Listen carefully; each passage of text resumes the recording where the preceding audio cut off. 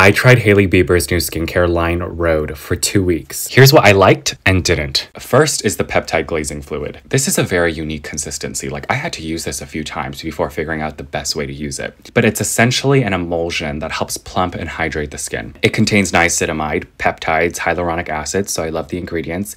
It does slightly smell like paint, but that's what you get in a fragrance-free world. Next is the Barrier Restore Cream, and I love the texture. I love moisturizers that are lightweight, but still creamy and have presence on the skin. Again, it has great ingredients like squalane, peptides, and niacinamide. The only thing is that it does flake when used in combination with certain sunscreens. Not all, but just something to be mindful of. Lastly is the Peptide Lip Treatment. It's really nice and glossy, it's not sticky, but it is a bit resistant. Like, it doesn't have the easiest glide, and I still prefer lip oils for this reason, but it keeps my lips nourished and it's pretty solid.